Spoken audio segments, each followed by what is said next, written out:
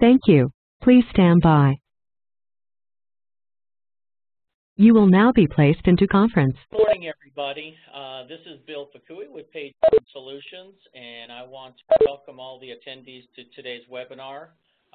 Today is actually, because social media is such a broad topic and because there's so many different options out there, there's even a lot of conventions out there trying to share the latest and greatest of what goes on social media. And today we are privileged to have our social media specialist, Cami York Fern, here to present on this webinar. Really, we're just going to focus on just one of them at this time, and we will do this for a three-part series to make sure that we not just gloss over the basic stuff, but really get into some details to how to best leverage each one of these social media, because each of them have a tremendous amount of opportunity for our practices. So I'd like to go ahead and first of all introduce Cami. Hey guys. And then I'm going to have her start with the presentation, but before we do that, just a little housekeeping.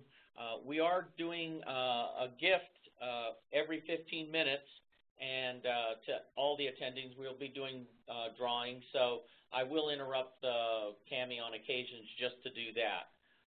But to kind of get the most out of your time, I'm going to let Cami go ahead and get started right now. Well, thanks for that great introduction, Bill. I'm very excited to be talking to you guys today about Facebook.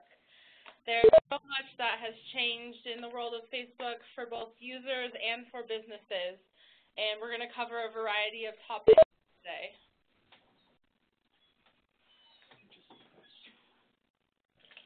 So first on the agenda is, I'm sorry, we seem to be having a little bit of technical difficulty with our slides. Okay, I apologize about that. So some of the topics we're going to be covering today are how to maximize your Facebook marketing. Under that, we will include keys to engagement, how to promote your band's best material, key reporting metrics, and how to turn fans into paying customers. After that, I'll move in to talk about Facebook advertising, how you can use different campaigns and boosted posts to your business's advantage to get in front of a larger audience. And I will finish up talking about content creation tools. There you go, baby. So first, let's just go over a couple of social media metrics.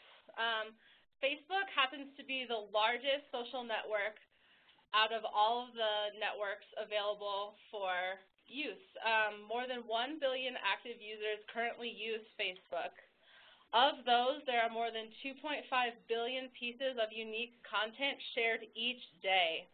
That is a lot of opportunity for you to get your business in front of potential customers and in front of your already paying customers. Facebook, I would say, is the largest opportunity to get in front of this audience, not only because of its size, but because of the advertising options that are offered.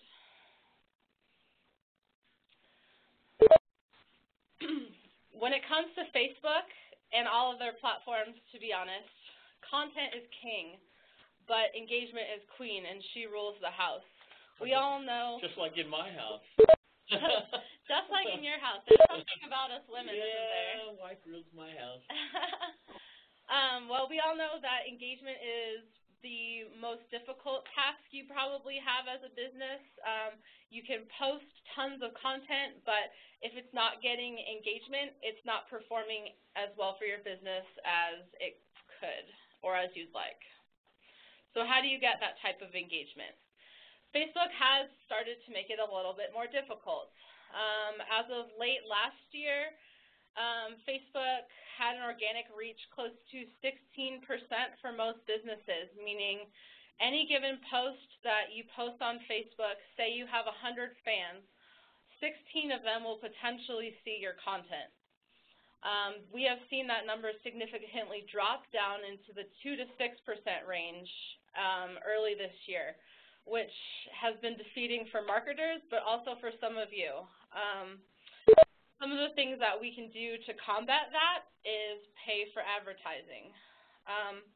And it's not just small businesses that are suffering from this. A Facebook expert that I follow regularly, Mari Smith, saw her reach plummet from 50,000 people down to just 3,000 out of her 120,000 fans. That's a drop from 41% seeing her content down to just 2.5. So it's affecting everybody.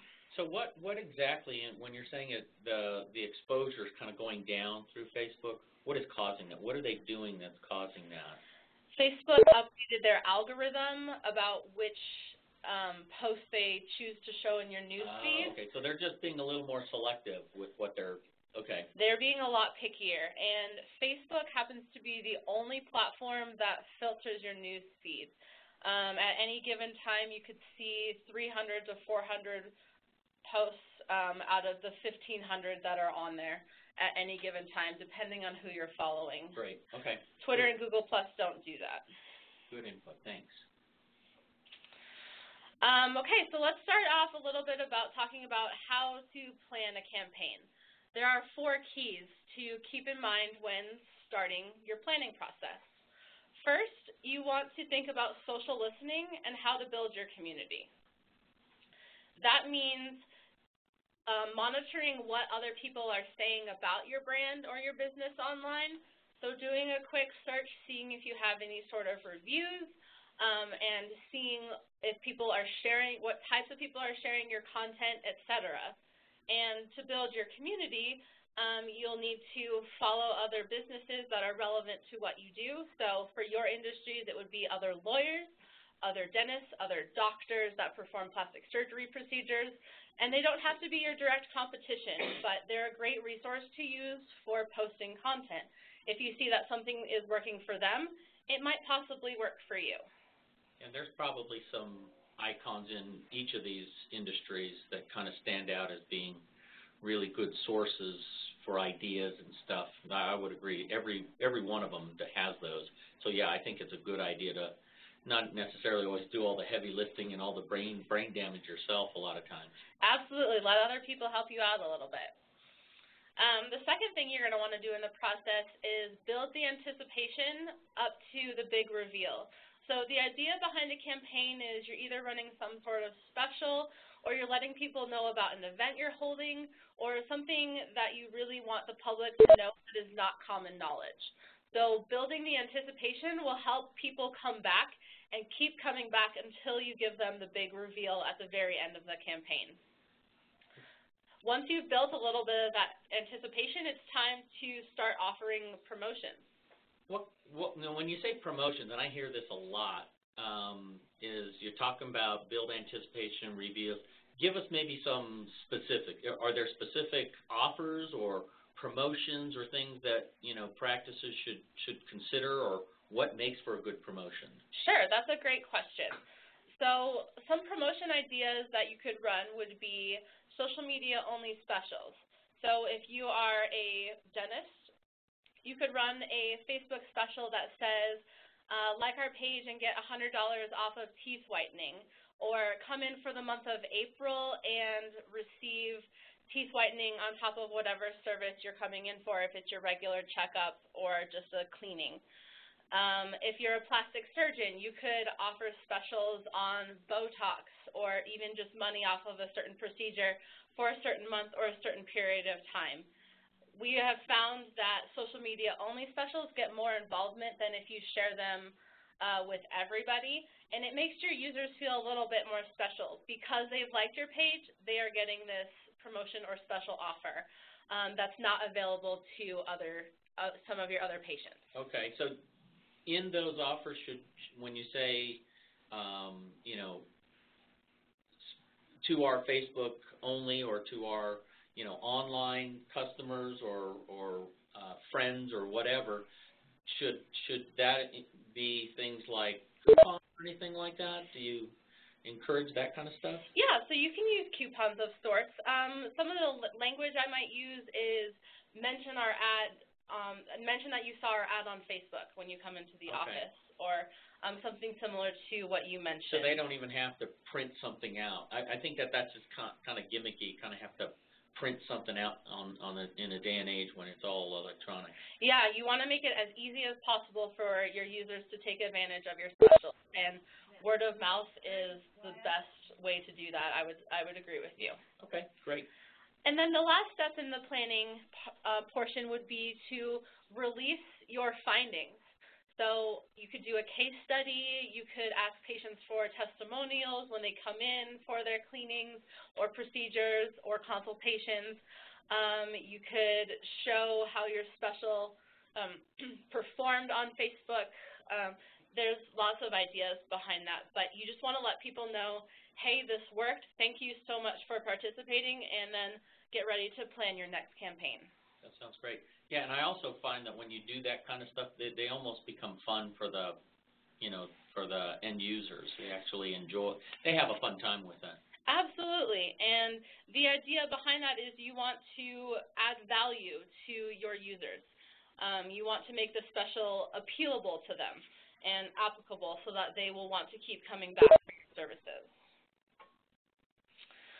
So the next topic I'd like to cover is how to maximize your exposure in a Facebook campaign. Once you've done all the planning, it's time to think about some of the logistics. So when you are in the planning stages, make sure to think about who your audience is and if the post that you're creating is adding value to them. It's all about your audience. It's about pleasing them, but also about getting business for you. And make sure that all of your posts also help build your community. When you say community, I mean, I hear that word a lot, building your community, but for, say, a doctor or an attorney and you're saying your community, what does that mean? And how do you build a community? I mean, I've got, I do have some people on my Facebook that maybe like me or follow my stuff. How do you build community? That's a really great question, and it's going to be a little different for a doctor versus a lawyer. So in a lawyer situation, building community could mean connecting with other lawyers in the area or connecting with other lawyers who have influence on Facebook and the other social networks and digesting what types of information they've been posting about and looking at what's worked for them and even starting to engage in that conversation. So you could, as a lawyer, ask another lawyer a question about a particular problem that you've been having with a case, as long as it's within legal rights. Or you could ask about, hey, I had this situation, how would you deal with this, in terms of some of your marketing efforts even. For doctors, building a community is similar. You would want to connect with other doctors in your area and other people who do a similar procedure that you do, but it's going to have a little bit less of the legal ramifications. Okay. And you could, as a doctor, ask questions about what is the most popular procedure you perform at your practice, just to get an idea of what other people are doing even. And it's great to build those human relationships at the beginning so that you can come back to them and keep coming back to them and use them as a resource later on.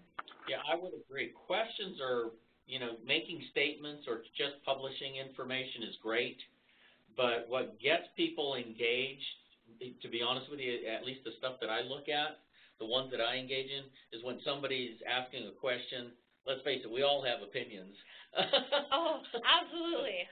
We definitely all have opinions about things. And asking a question is a great way to get your audience engaged, because if someone feels very strongly about a topic or they have knowledge on the topic that you're asking a question about, they definitely will want to share their thoughts with you. Yeah. So if you had to say, just, I know there's no real hard numbers. If you said, just if as a percentage, say I've got information that I'm just posting and sharing with people, and there's other ones that I'm asking questions about, is there a percentage? Should I do 50% of those should be questions, or, do you have an opinion on that? That's a great question, and I don't think there's any set answer, because there's no cookie-cutter way that's going to work for every style of business. So I think a lot of it is experimenting and trying things. So I would first start off maybe trying 3 out of every 10 posts being a question and seeing how your users respond to that. If they respond well, you can certainly up the amount of questions that you ask and keep looking at that data to see if that's getting you more engagement.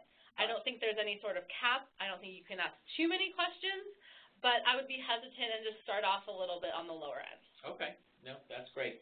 Now, I'm going to go ahead and interrupt us for our first drawing, and the first drawing is going to be an Amazon gift card, and that was actually, we're going to give that one away to the person who registered first for the webinar, and that was Charles Rock. So, Charles, if you can just chat on your webinar and just let us know that you're here, we'll go ahead and make sure that you get that. Awesome. Well, congratulations. The next one I wanted to move on to is talking a little bit about hashtags. And you want to make sure that the content that you share will look good when your users share it with their fans. The idea is you want to make them, as the user, look good when they share your content with their audience. And that is a little bit of a challenge sometimes because not all content is necessarily shareable. But some content that I would get excited about sharing for if I was following a doctor or a plastic surgeon per se would be if they started posting about fitness routines. I am really into fitness and working out. And if my doctor or plastic surgeon suggested a post-operative workout, I would be stoked to share that with my friends. On the legal side, it could be even just a really common question that people have about do you charge for your consultations? That realm is a little bit tougher when it comes to asking your users to share it just because of the realm and the topics that get covered, but there are definitely ideas that you can come up with that. So in terms of using hashtags in those posts to make them more shareable, you don't want to use more than 2 or 3 in your post. More than that, and it becomes a little bit spammy. And definitely include hashtags in the middle and end of your post rather than at the beginning. Okay, you know, one question, and to be honest with you, I'm not the most literate social media person, and it wasn't until recently that I even knew what hashtagging was. You hear it on all these things, but give me an idea for those people that are not using this. When you say hashtag, what is a hashtag, and what is it that we're trying to do with them? I'm so glad you asked that. So hashtags are a way to make a key term searchable. So you tag certain words, certain key terms in your post, and that in turn becomes searchable on both Twitter and Google. So if I was making a post about fitness, you would want to keep your keywords that you've defined for your campaign in mind and use the same 2 or 3 keywords to hashtag them. So I would make my post, have my content, and let's say it's about working out. So I would probably hashtag the words workout, fitness routine, gym, terms that are related to your post that you think people would search. And it's a great way to show up higher in the searches. It's not a guarantee, but it certainly can help you. So I like to think of Twitter as the mini search engine, and that's kind of where hashtags started. Yeah, I was going to say, I've heard it related mostly to Twitter. I didn't know if it was associated with other ones. It is associated with Facebook as well. It is not as popular, but it does have the same effect. Okay. So if a person was searching for a personal injury attorney on Facebook and you had recently used hashtag personal injury attorney in one of your posts, you are more likely to show up in their Facebook search for that term. Okay. So it's basically just putting the number symbol in front of whatever word that you want to. Now, do you want to put a space in there, or is it right adjacent next to it? It is right adjacent next to the term. There should be no spaces. And it's really nice with Facebook. When you put a hashtag and start typing, it will highlight it blue for you to let you know that it's a hashtag and not part of your actual content. Gotcha. Great. Okay, good. And then my last recommendation would be to have a dedicated content creator who can post and respond to your comments. So whether that's someone in your office or someone outside of your office, it's important to have someone monitoring that and making sure that your campaign is staying on target and reporting back to you about how things are going. When say for example, I have somebody in the office that say, okay, this person, I want you to be, because they really like, I mean, in a lot of our practices, we find that there's one or two people that really, I mean, they're doing this already. I mean, and they like it. They are social media people. How often, because I also get the doctors and attorneys that say, well, I don't want them spending all day in this social media thing. I mean, give me an idea, or the audience an idea of what kind of time should be going into this? How frequently should they be doing this? Do you do it just so many times a day? What should we be doing? So the best practices for Facebook that I would recommend is no more than once per day. So that would be a max of 5 to 7 times a week, depending on if you want to post on the weekends. And I would say for the general person trying to manage Facebook, you could take care of that in 10 or 15 minutes a day. Okay. And the nice thing about Facebook is they also have a scheduler. So if you want to spend a little bit more time to plan out all of your content for the month, you can certainly do that in advance. That way you're maybe sitting down for 2 hours at the first of the month and getting all of your content created for that month. Or you can do it day by day. You can do it week by week. But I would say it takes 10 or 15 minutes a day to manage a Facebook page. That's reasonable. I think where a lot of practices get kind of consumed by this, they're thinking it's an hour or two a day to do this, and that's really not. I don't think that's the objective there. That can certainly be a little overwhelming. So let's talk a little bit about reach. Reach is a constant concern for a lot of people. So how do you get the most reach when you post? Some of the tips that I would have are don't be afraid to post outside of business hours. A lot of your fans go online when they're in the car ride on the way home. I know that's a little dangerous. You should never text and drive, but the truth is that a lot of them do get on their phones after they leave the office. A lot of them are also on their tablets or smartphones when they're cooking dinner at home or when they're watching TV right before they go to bed. So a lot of it's not always when they're in the office. It could be lunchtime, it could be dinner time, it could be right when they wake up in the morning before they come to the office. So I would just say don't be afraid to experiment. Yeah, it's interesting. I just got back from a convention, and when I speak at these meetings, everybody says, well, I'm inaccessible. I'm at this meeting. I'm not going to be accessible. And guess what?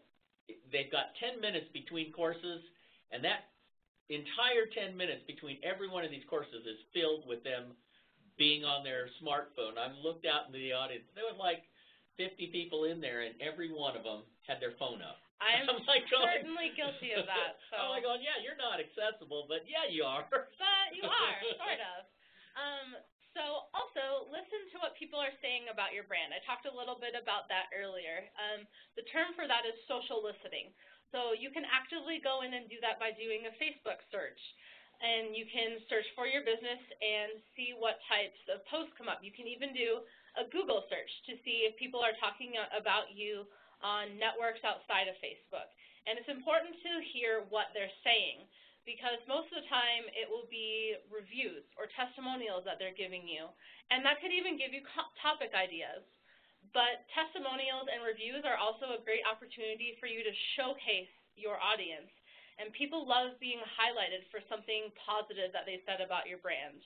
And those are one of the more popular posts on Facebook in general are testimonials and images. No, I think that's great. One of the things that I do find with reviews, I think the one area I think a lot of practices and businesses fall short on is they're so quick to respond to a negative review, but out of the 50, 100 positive reviews, they do nothing to those people. And these are the people that are saying good things about them, and they don't even acknowledge that they even saw them. So I think that staying on top of that stuff is critical. It's definitely great to highlight the positive things that are being said about your business. To that note, another way that you could mention or highlight your fans is to tag them in a post. And on Facebook, you can do that by starting to type their name into your post. And Facebook will search through all of your current fans, and it will find and see if they are a fan, and then again, highlight their name in blue if that's the case, and it will send them a notification that they have been mentioned in your post. It's a great call out. It's a great way for you to highlight and let them know that you appreciate them. On Twitter and Google+, you can do the same thing. We'll talk about that a little bit later in the other webinars I'll be giving, but you can do the @mention or you can tag them with their plus name. Okay. Hey, you mentioned in the previous one, it says 120 character in terms of optimal on all, that means all platforms, meaning all the different social media. Why 120? I know that Twitter has limitations. What's the idea or the strategy behind 120 characters? So people have moved into scanning articles instead of reading the whole thing. So the shorter you keep your information, the easier it is for your user to understand exactly what message you want to get across to them. The longer it is, the less interested they're going to get and the less engagement that post is going to get. So for Facebook, we recommend 120 characters, which is about 2 sentences if you keep them a little bit shorter. But then attach an image to that too, and that will help get super engagement. Yeah, I would say, people think of being a good writer, you have to write a lot. The best writers are being able to get a message across with fewer texts or certainly fewer characters. Absolutely. That's great. Okay, super. Yeah, the best writers are the ones who can say what they want in a short, concise amount of space. So one thing I did want to iterate again is that it's about your audience, not necessarily your business. I understand at the end of the day you want to make money from this, and that can certainly be a goal of yours. But when you are posting on Facebook, you want to appeal to your audience, and the more you appeal to them, the more they'll like your stuff, the more they'll share it, the more engagement you'll get, and the more visibility you'll see overall. So you want to let them know all of the social sites that you are on. If you're on Facebook, Twitter, Google+, Tumblr, Pinterest, you want to let them know about all of that. That way you have the opportunity to reach everybody, because you might have fans who are on Facebook, but they're not on Pinterest. Or you might have fans who are on Pinterest, but not on Twitter.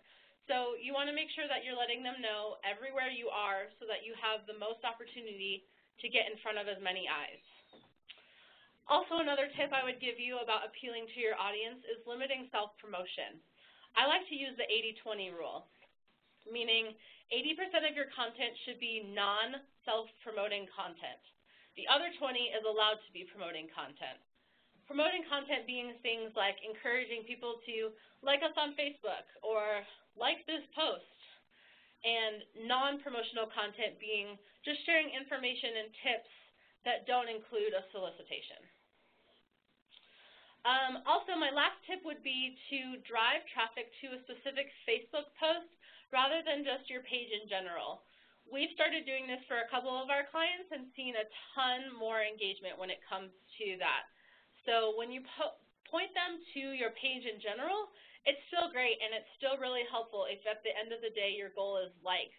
But if you point them to a particular post, you're pointing them to something that you have an interest in and you're hoping that they will have an interest in as well.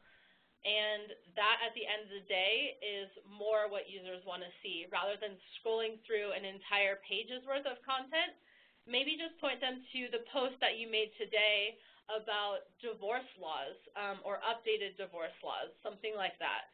And they will be much more engaged and excited by that. Keeping kind of that in mind, Cammie, what about when you're in social media? There's so many different platforms, and I also include blogging with that. When you have your own blog and content that's on your blog, that kind of stuff. So the idea would be, rather than just, and we say to the website, don't just drive them to your home page. You want to drive them to specific topic areas of your site. Exactly. Or if somebody's asking a price about something, probably a good idea to send them to your financing page, things like that. Exactly. I would agree. That's a good idea. So Bill makes a really good point. When people are searching online on social media, and even on your website also, they're searching for a particular answer to their problem. They want to know a specific topic. So whether it's they're searching for the cost of your procedures or your hours of operation. That's a very specific piece of information. Okay, great. I'm going to go ahead and interrupt you, Cammie. I've got our second giveaway, and this is a Best Buy gift card. And my assistant, Kelly, has drawn a name, and it's Rick DeVault. I think I'm pronouncing that correctly, D-E-V-A-U-L-T. So, Rick, if you can go ahead and chat in, I'll make sure that you get that sent over to you. Thank you. All right, now let's talk a little bit about Facebook advertising. Mark Zuckerberg a little while ago had a quote that said, "Ads are as relevant and timely as the content your friends share with you." And that just meaning ads come into your feed and go just as much as your friends update and post. So it's hard to keep up with those as well. But like I was saying earlier, Facebook is making you pay now to get in front of your audience. You know, what's interesting when people talk about ads in social media, or it used to even be on, there was a time when Google didn't even have AdWords, and it was just purely results, which was great. But I think as people use different media, people get, they're used to seeing TV, ads on TV. They're used to seeing ads. It's no longer just, a negative to have. Those AdWords work.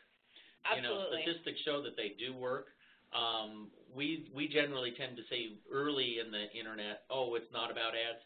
But as consumers start becoming more acclimated to ads and used to seeing them, the more creative, the ones stand out, they do interact with them now much more than they did before. It is all about advertising on Facebook now, and an interesting statistic that I discovered yesterday, when we have done a boosted post or some sort of likes campaign for a client, we have seen up to 1,000% increase in reach and engagement numbers. So advertising is a must now on Facebook. I just wanted to cover how different users see different ads. So Facebook has two different styles of ads that you can see in your newsfeed and on the right-hand side. So because of the inundation of mobile and because it's become so popular, Facebook decided to create a newsfeed style ad and also a right-hand style ad. Keep in mind that the newsfeed ads are larger. They appear just like you would see a post from your friends in the newsfeed, but will show up with the tagline "sponsored" on the top. That's how you can distinguish an ad from a post in your newsfeed. The newsfeed ads will show up both on your desktop and on a tablet. But the caveat is that Facebook also created a right-hand side column ad, which is much smaller. The image is only 100 by 100 pixels. You still get the same number of characters, so the copy will be the same, but it just appears much smaller. That will be seen on desktop, but also on mobile phones. Mobile phones will only see those style of ads. So it's important to keep your audience in mind. I think that's really a good idea in the sense that what makes the difference between this and, say, Google AdWords is there's no images associated. There's no branding value with the exposure on Google AdWords, where on this stuff, people are actually seeing a message, even if it's subliminally, even if they don't go to it, it's visual branding, which is great. Yes, it is definitely important to keep your mobile audience in mind.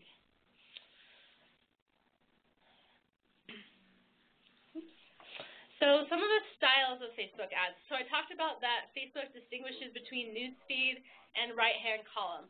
Facebook also offers you different types of ad campaigns that you can run, and you can see that in the image on the right-hand side.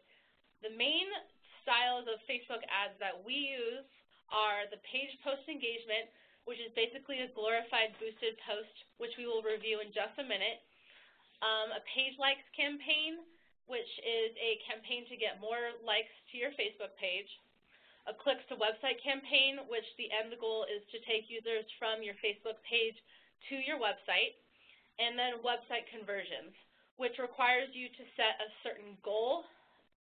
An example could be if you just recently wrote an ebook and you'd like people to download it, you can do a website conversion campaign point them to the thanks page for that ebook on your website, and Facebook will track how many people came from Facebook to download your ebook and actually convert it. That's great. That's great. Hey, speaking of which, you got in here, you're talking about budgets, you're talking about the types of ads and stuff. I'm going to jump right to the question that everybody's going to have. What's a budget?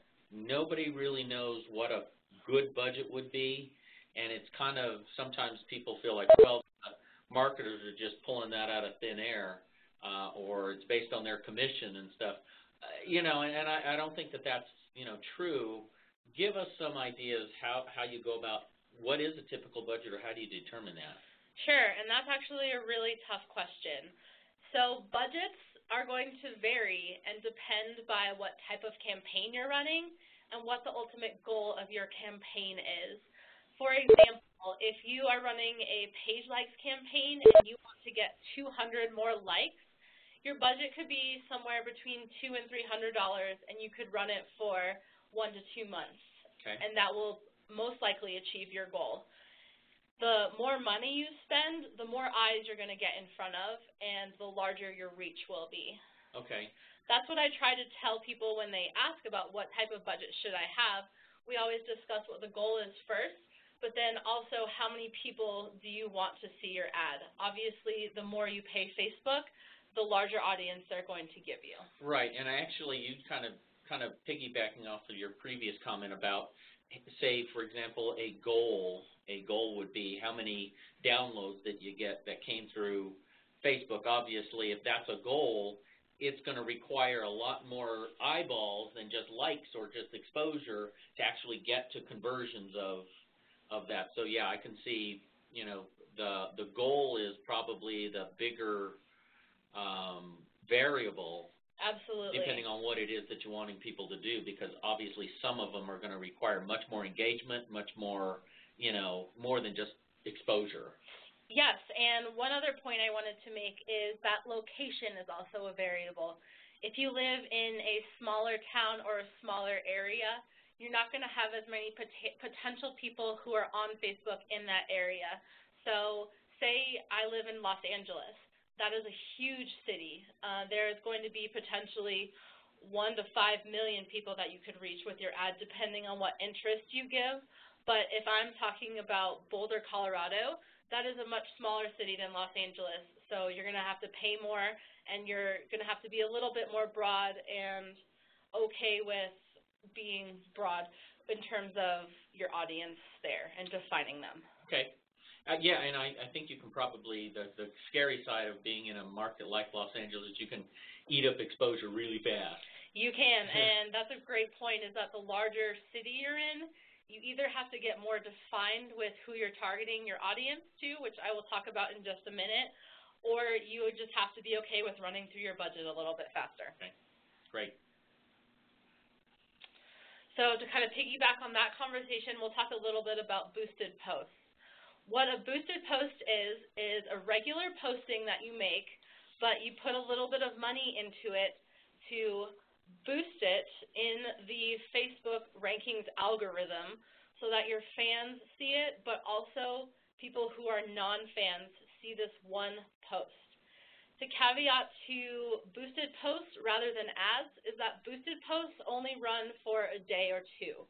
Ads can run for a month, 2 months, or they can be ongoing. So boosted posts are for a very short period of time. Okay, so that being the case, I'm just off the top of my head, why would I want to do a boosted post if if it's only for a short period of time? What's the benefit? Why would you do a boosted post versus, say, an ad? Some appropriate content for boosted posts would be if you are running a special, or you have an ebook that just came out, or you're hosting an event and you want to let more people know about it than just the network that you're already connected to. That's a great way to use boosted posts, because you can add the image along with your content to the boosted post, boost it for, say, $50, and the reach could skyrocket to 15,000 people rather than just maybe 80 of your followers. So the idea behind that being you're reaching people in your area who might be interested in coming to your event or downloading your ebook who are not currently fans of yours. Okay, that's actually a good differentiator. Okay, great, thanks. Also, with boosted posts, don't be afraid to experiment. So the frequency that you do boosted posts depends on your audience. I know some people get a little irritated by advertising and hate seeing advertising in their news feed. It's just something that we're going to have to get used to. So you don't want to do boosted posts every day. I would say maybe do one a week at the most. But most of our clientele only have a special or an ebook or something special like that every month. So I would say that's once a month is probably an appropriate. So that would be a good goal. So if you had some promotional thing, to just make sure they're staying in front of this audience and actually increasing your reach through boosted ads, boosted posts. Absolutely. That would be a good goal. Maybe once a month have something. Think through it. It looks like one of our users typed in a question about how many people will we reach with boosted posts. That's a great question. And again, like advertising, it's going to depend on how much money you put into it, but also what demographics you define as to where you want the post to appear. So the nice thing about boosted posts is you can create a custom audience and import that into the boosted post so that you're targeting people either from an email list or people that are already fans of yours that you have permission to advertise to, but you can also reach people who are not fans of yours. So again, the larger your budget and the longer you run it, the more reach it's going to have. I can't put a specific number on it because, again, it depends on your location. This example that I have on the right-hand side was for an attorney in Florida. This particular boosted post, I believe, had a reach of 25,000 plus people. And like you can see here, it got 40 likes and 4 shares, and there were, I think, 6 comments below. So that is a great example versus if we had just posted this as a regular post, it probably would have gotten 5 or 6 likes, 1 share, and we'd be lucky if it had a comment probably. Well, that's a big difference in engagement, and that, I think that's the key is the engagement. That's a lot different. Absolutely.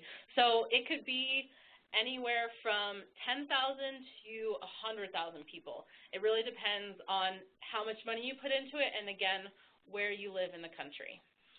I've got a question here about generally, say, a cost. Give me an idea of just a range. Is there a range of a boosted, what it costs to do a boost? So there's no minimum per se that you have to put into a boosted post. I believe Facebook asks you for $5 as a minimum, which honestly, that's not going to do much for your business. I would recommend starting at $50. Okay. We have seen that get quite a bit of good engagement with just $50, and we run it for a day or two. Certainly, you can do more. Okay. If it's a special or an event that you're really hoping to get the word out about, I might spend $75 or $100. But for the clientele that we have, I probably wouldn't recommend going over $100. Okay. If you're going to go over $100, I would point them more towards doing some sort of advertising campaign that promotes the same thing. Gotcha. Okay. And then you did mention that you can kind of somewhat segregate who you're, kind of like a direct mail piece where you can kind of identify who you want to send it to through some criteria. Okay, great, super. So moving on a little bit from boosted posts to advertising and talking about what metrics we should be looking at. So I'll go over what metrics are offered first, and then we'll talk about what metrics are most important. So the metrics for boosted posts and ads are the same, typically because a boosted post and an ad, Facebook have deemed the same style of post, so they want to give you the same type of data. So the top metrics that Facebook reports are ad spend, either by post or by ad set, depending on if you're doing a boosted post or an ad. Ad results, meaning how many likes, how many comments, how many shares, etc., and that's going to depend on the goal of your campaign. So like I mentioned earlier, you can have a Facebook likes campaign. The ad results then are going to focus on how many new likes you've gotten from that campaign so far. Whereas if you're doing a website clicks campaign, that ad results column is going to show you how many clicks to your website you've gotten as a result of your campaign so far. Facebook also reports reach, which in my personal opinion and also the opinion of many Facebook experts is not the most important to consider in the success of your campaign. Yes, it reached 5,000 or 6,000 people. That's great, but at the end of the day, you have to think back to your goal at the beginning of the campaign. They will also report on frequency, meaning how many times people saw your ad on average, clicks, obviously how many times people clicked on it, and your click-through rate. Some of the more advanced metrics that you can get into, I showed in the screenshot here. You can break it down by ad placement performance, meaning you can see how well your newsfeed ad performed versus your sidebar ad, and you can compare how it performed on desktop to mobile. Mobile ads tend to perform better than desktop ads, actually, because of the popularity of mobile, and it has just skyrocketed. But mobile ads also will cost you more cost per click, which I actually think is not a bad thing. I would rather have a mobile ad seen by more people and have it cost me a little bit more than have a desktop ad that doesn't reach as many people but only costs me, say, 70 cents per click. Also, the example that I gave here is demographics. You can break it down by age and gender. So you can tell how many women you reached and how many men you reached and what age group they're in, and that really helps break down the targeting for later so that you know, okay, the most popular audience from this particular ad was females 35 to 64. And that way you know next time you create an ad, that's your biggest audience, and you can use that in the future. And also just by unique metrics, what I meant was Facebook will provide two versions of each metric usually, meaning it will provide you the clicks number, but also unique clicks. So clicks, or that just general number, will aggregate all of the data that you get, so all of the clicks that came into that one ad. Unique clicks means how many different unique people clicked on that. So it will generally be a number that's a little bit lower than the clicks general metric, but again, that's helpful to see how many unique people came and saw your ad. Basically new people, yeah. Hey, I'm going to interrupt you. I've got our third drawing, and that's going to go to Natalie Smith, and that's a Barnes & Noble gift card. So Natalie, if you can just chat in real quick, we'll go ahead and finish up with the rest of the webinar here. All right, we've only got a few more slides, so hang with me. Appreciate you guys taking the time to listen today. So we'll just finish up with a little bit about metrics, go into content creation tools, and I'll do a quick wrap-up.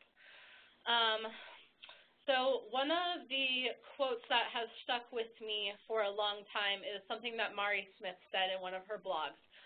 Stop focusing on page likes and people talking about that. Those are two metrics that people seem so stuck on, and they matter a lot to a lot of people. So the reason you don't need to worry so much about page likes and what people are saying is because page likes are just a number.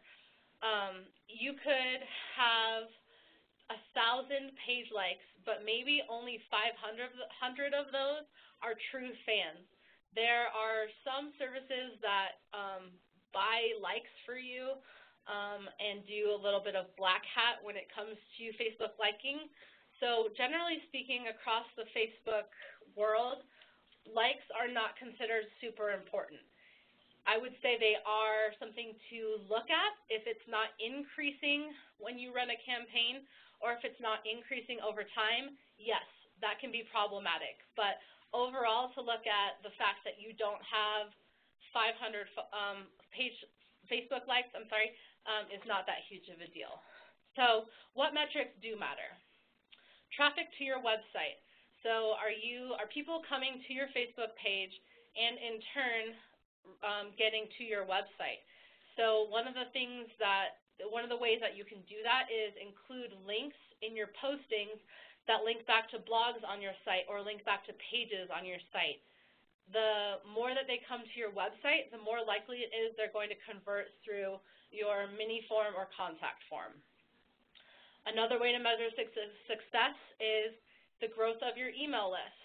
Have you gotten more emails from people who have come in to see you, whether that's for a legal consultation or a dental checkup? SEO is kind of a broad metric to define or measure, but are you showing up better in search results? That's just something to consider. Click-through rate, again, a good click-through rate would probably be anywhere between 1 and 2%. We've seen click-through rates between 0.5 and even as high as 5% for some of our clients. Again, that depends on what type of campaign you're running. Finally, ROI, that's a huge one for everyone, I believe. How much revenue has been generated as a result of these campaigns. One way you can measure that is by having a specific goal. So I'll go back to the ebook. Say you've just written this amazing ebook that you want to share with people. You promote it on Facebook, you run an ad for it. It gets quite a few clicks to your website, but only 10 people converted. You can put a number to those 10 people and say, okay, the 10 people who converted and downloaded my ebook actually turned into $100,000 cases. So the $500 I spent on Facebook advertising, I well made up for in the fact that I had cases come in. Also, increased ad performance, just making sure that your numbers are constantly increasing. And finally, positive reviews. Love that. Gotta love positive reviews. You can never have too many of those. All right, let's just take a look at your brand versus Facebook ads and how you can combat that and work together with Facebook. Making sure that you're targeting your customers, so use what Facebook calls custom audiences to drive traffic to your site. A custom audience is something Facebook allows you to create through a tool online, and you can tell Facebook, these are the typical kind of people that come into our office for consultations or procedures. Make a lookalike audience for me of people who look exactly like my current audience but are not current fans. And Facebook will clone your list into people who don't like your page yet but look exactly like the people who do, so that you can market to like-minded individuals. That's pretty awesome. It's pretty new, so it's still in development. We've used it once or twice and have seen good results from it. It's definitely something to try out. And then just that point below that, Facebook will build an ideal audience for you, and that's what I was referring to by the custom audiences. Give me an example, Cammie, in terms of when you say, a custom audience and building that. How does that relate to the ads? Give me an idea when you say a custom audience. How does specifically, how can I improve an ad? Sure. So a custom audience will help better define your audience so that you're reaching people that are more likely to convert into your business.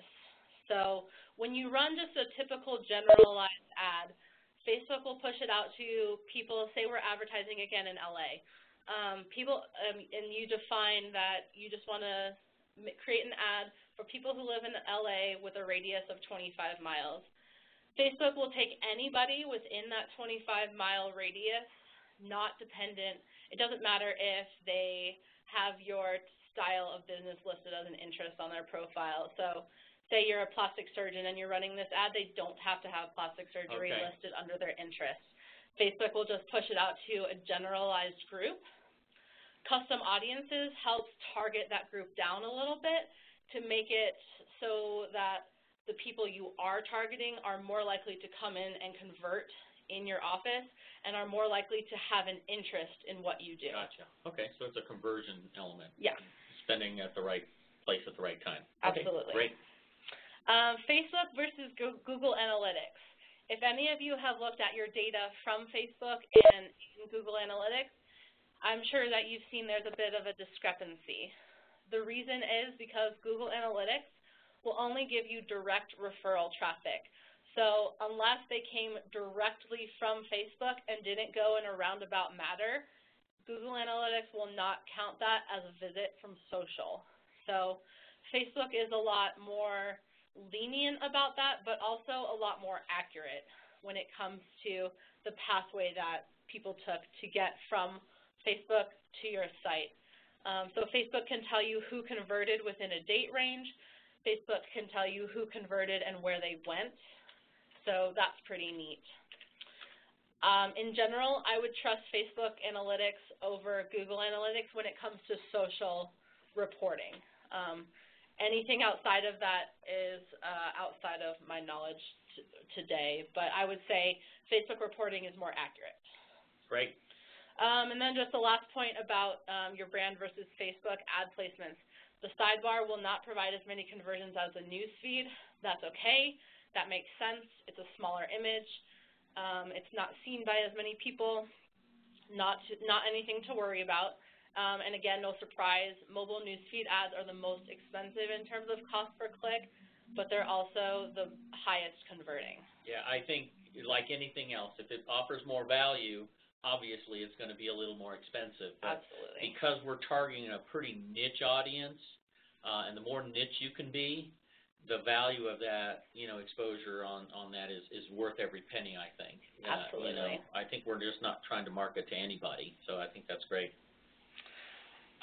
So once you have designed your campaign and come up with an ad for it, what are some tools you can use to generate content to fill up your page outside of the ads you're running?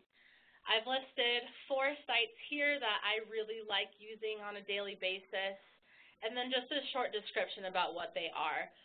The first one, Content Gems, is a site that monitors more than 200,000 news sites, blogs, social media accounts, and will sort them into topic areas based on keywords you enter in. So it's kind of like doing a Google search, but it just filters in news sites, blogs, and social media accounts. Feedly I also use on a daily basis.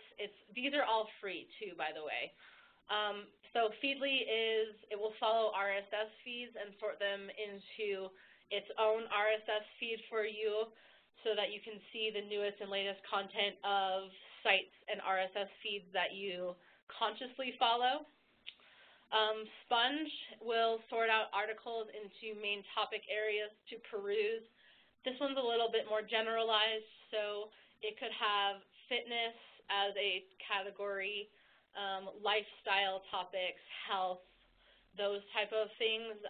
So that's a really great resource for more generalized content. And finally, Paperly, if you've heard of it, you can kind of create a personalized online newspaper and choose from different sources that you want to read stories from and what types of stories you want to read. And Paperly will deliver that to your email every day so you can peruse and see if there's any topics that you want to post about today.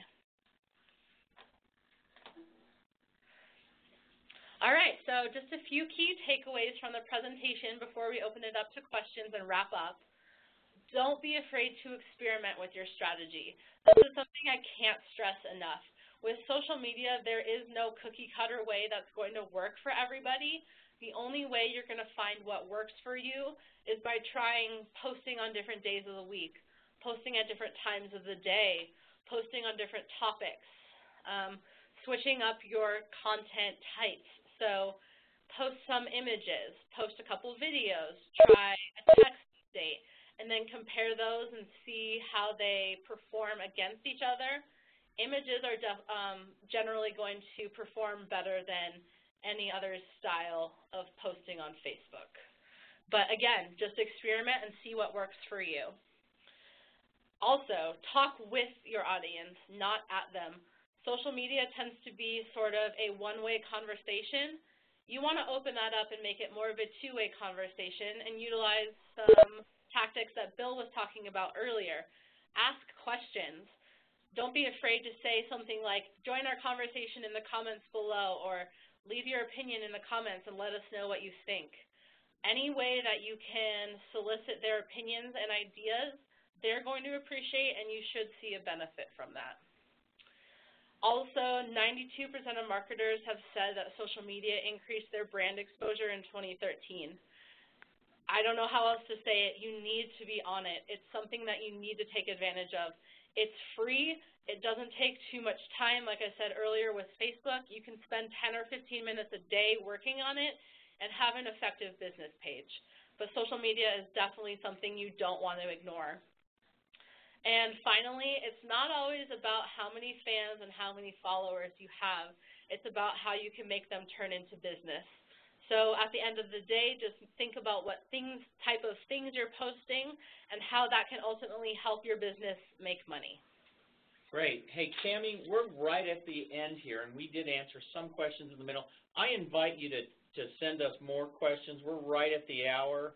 I'm going to give away our last drawing, and that's going to go to Karen Kramer, and that is for an iPad Nano. So, Karen, if you can just chat in real quickly before we end the webinar, that would be great. And do look for us, and we will be posting the webinar. We've recorded it. We will be sending it out.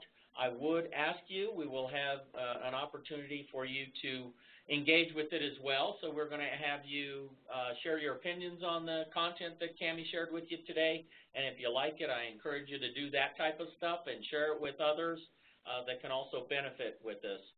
You certainly don't want to be the person that's hoarding all this good information. So make sure you share it with everybody. Thanks again, Cami, for sharing this really informative webinar on Facebook. We'll be doing our next webinar on other social media platforms as well.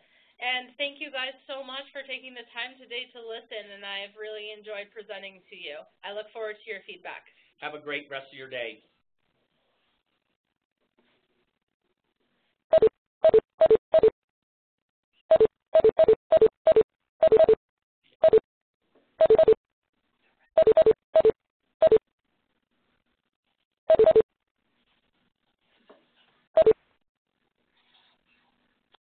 The chairperson has disconnected. The conference will now end.